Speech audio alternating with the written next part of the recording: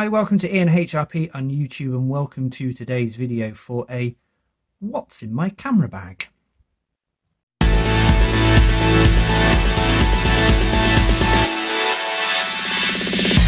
So today's video is all about what's in my camera bag and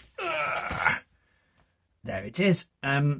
Yeah, that's now my camera bag compared to what I was using for my Canon 70D and kit, which was a full massive big size rucksack which weighed a ton. I have made the move this year to Micro Four Thirds. I've gone for the Olympus system, which was a massive decision. It meant changing the camera, the lenses, the learning curve, the different crop factor, the whole new ecosystem. I've gone from Canon, sold all of my Canon gear, which was a ball ache if ever there was one, and moved to Micro Four Thirds and went for the Olympus. Went for the Olympus OMD EM10 Mark II as my camera of choice because it was the cheaper one, pretty much. Yeah, I'm really happy with the camera. But anyway, let's have a look at what's in the bag. So this is the new bag. It's very, well, it's not particularly light actually with everything in there. It's still got a bit of weight behind it, but compared to the other one, it's so much easier to carry around. Right, let's open said bag. And first of all, let's have a look in here. We have loads of SD cards, spare ones, which I never use, which shouldn't really all be together like that. There's 3 in here somewhere. There we go. We have a old 16 gig, which, you know, is there just in case I ever need it. Hopefully I won't. We have a 32 gig and a 32 gig as well. So yeah, they're there. I doubt I'll use them, but it's always good to have spare camera cards with you just in case it takes your fancy to use a different one. Right, this bag is really nice actually. It's very well padded. It's just a cheapo one off Amazon, but it's really nice inside, and I like the red as well. It looks good, and it comes with a little waterproof pouch that you can put over the head of it. Right, let's get everything out. So get all these lenses out, which is actually quite a few, but some of them will be replaced shortly. Right, and there's the camera itself. Let's just put that down there, and then on the sides, let's just have a look at everything. Cleaning cloth, some business cards in there. Yes, there you go, business cards. Yeah. If you want to have a look at the website, I'll put the link on the video somewhere.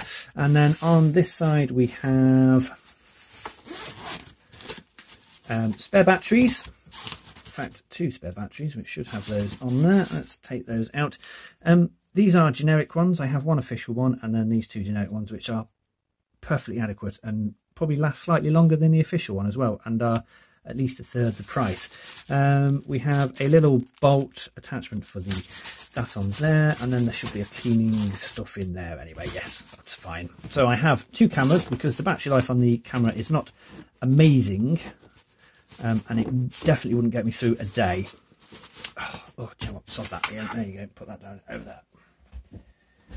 Right, let's arrange the stuff, shall we? So first of all, let's go over the lenses. That is the full lineup of lenses. Should we get that in? No, let's just go over there. So we have the first one, which is the Olympus kit lens, which comes with the camera, the 14-42. This one will be replaced very shortly. Talk about that in a moment. We have the 60mm macro lens from Olympus, which is a very, very nice lens indeed. The second kit lens, which is the 40-150. This one will be put into a cupboard, never to be used again, probably. We have the 19mm art lens from Sigma. I do wish Sigma would do some more Micro Four Thirds lenses, because this one is very nice indeed. And we have the most recent purchase, the 75-300mm telephoto zoom lens. And an honourable mention to a lens which isn't in the bag all the time, but is very nice indeed, is this vintage 50mm lens, which I have done a separate video on. Very nice. So this one is really no longer required because I've got this. Yes, there's a slight difference in the telephoto lens, but if I'm zooming stuff in, then this will be the one that I shall be using most. The second kit lens, which because I changed systems, I wouldn't normally buy kit lenses, but because I changed systems I needed something straight away, is this one, which is a perfectly acceptable lens. However, I am going to be replacing it with the 12-40 Pro lens shortly for Olympus as a general walkabout lens, because, you know, it's a better aperture. It's f2.8, whereas this is the minimum aperture is 3.5, so it's a very slow lens compared to that one, but that one's quite expensive. But I shall be buying that shortly. And then we have these other lenses. So basically what will be in the kit lens will be, in the kit bag will be those three, plus a replacement for that. But I will do another video when I get it. Right, let's talk about the camera, because I've done separate videos on all of these. So this is what I went for, the Olympus OMD EM10 Mark II Micro Four Thirds.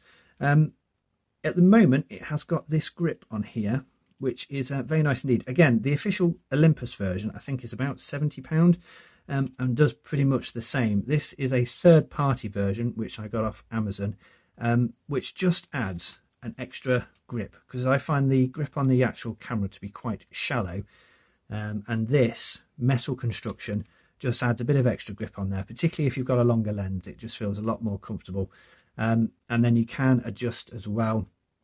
It clips onto the tripod stand, and then there's an extra tripod stand there, and then you can adjust it. There is a little adapter which you can put onto there, which allows you to have it portrait if you want it on a tripod as well. And then just this little strap. I didn't really want a full round your neck strap. I just wanted something that when I'm walking round, the camera doesn't slip, and that just gives me a little bit of security. It's leather made with a bit of rope, looks like a dog lead, but again, it was only off Amazon, and it just adds a bit of security when you're walking around, that no one can pinch it off you, and this, if you drop the camera, it's got some protection and not going to smash on the floor. I'll just give you the manufacturer of this particular adapter. It is Fittest, F-I-T-T-E-S-T. It is the LB OMD EM10-2 adapter. I'll put a link down below. It's really nice. It's very, very well made, and I would highly recommend it if you find the grip on this one particularly shallow, which I do. So, have I regretted moving systems from Canon to Micro Four Thirds? Do you know, the honest answer is no, not really. I'm really pleased with it. I'm pleased with the system. It's so much easier to carry around. I have all the focal ranges covered at the moment, with one more lens to go onto it, as I've said earlier. But the picture quality that comes out, to be honest, I see very little difference between this and my Canon 70D. Yes, you're not going to get the full frame, low light performance, etc. I'm not particularly bothered about that.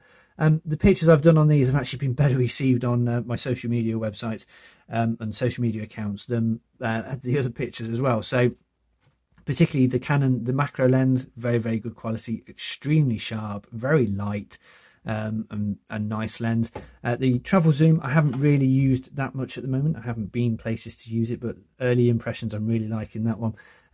And the kit lens, if all you want is a walk around camera, the kit lens is perfectly fine. It's got a nice profile on there that will probably stay in my bag if you're doing street photography, etc. The art lens, it's a really nice lens, very, very sharp indeed. And then this, if you're just after a cheap and cheerful zoom lens, then again, this is perfectly acceptable. But that one will be leaving the bag shortly. Right, there you go. I would highly recommend the Micro Four Thirds system. I know a lot of people disparage it, but I am really enjoying it. Thanks for watching Ian HRP on YouTube. I hope you've enjoyed this video. There'll be more videos coming up shortly. Until then, bye for now.